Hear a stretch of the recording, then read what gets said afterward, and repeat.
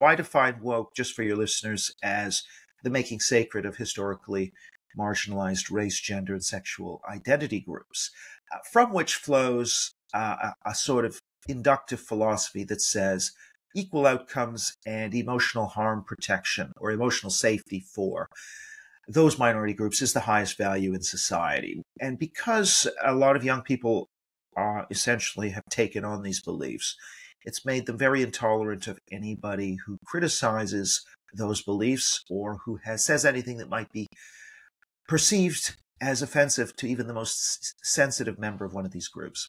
And so that's leading them to be very intolerant of different views around the sacred values. If it's not around the sacred values, then they're tolerant. But if it is around the sacred values, they're highly intolerant to the point of demanding people be, no platformed or canceled. And I don't want to broad brush and say it's all young people. It isn't.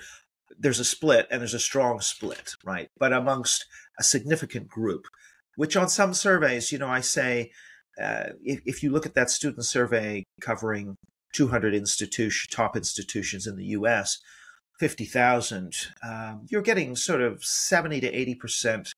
You're only getting about 10 to 20% saying that somebody who says BLM is a hate group or trans is a mental disorder should be allowed to speak on campus. So you have a very large majority in the anti-free speech camp.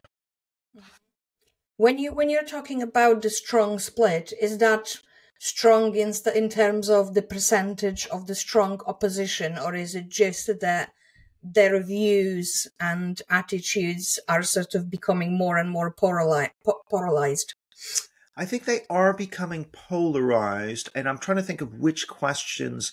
If you take a question like, should J.K. Rowling be dropped by her publisher in Britain? Anyone over 50, it's like under 5% basically who agree with that she should be dropped, canceled because of her views on the trans issue. Among young people who have an opinion, it's 50-50. But I think that so that gives you a sense of just what an earthquake is coming down the line.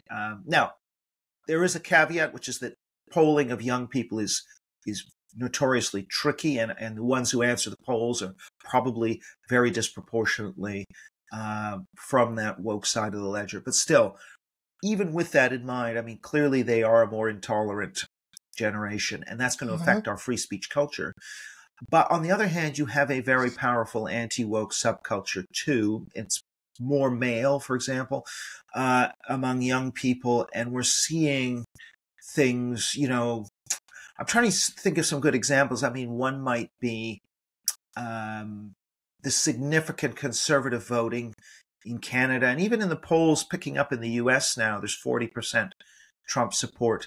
There was a poll done in Canada where half of the under 25s in Canada said they'd vote Trump. Now, this is in a country that has very intense woke indoctrination in all its institutions.